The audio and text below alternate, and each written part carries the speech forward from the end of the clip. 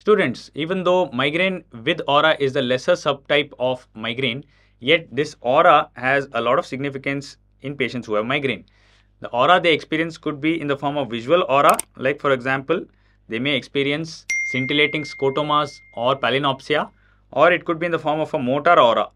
Like for example, hemiplegic migraine, the patients may actually develop a transient hemiplegia before the onset of the migraine. Or it may be sometimes brainstem aura. Brainstem aura refers to patients experiencing vertigo. So the earlier terminology is vertiginous migraine or basilar migraine are gone. Now the preferred terminology is migraine with brainstem aura. What is the risk of those patients who have an aura against those who don't? There is almost a 2 times risk for developing a cerebrovascular accident or a stroke, ischemic type of stroke. Sometimes the stroke may occur during the migraine episode, in which case it's called a migrainous infarction.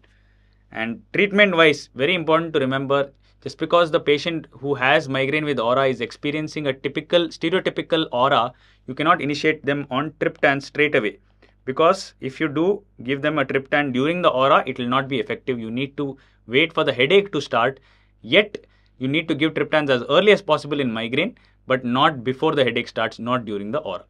So this is about migraine with aura.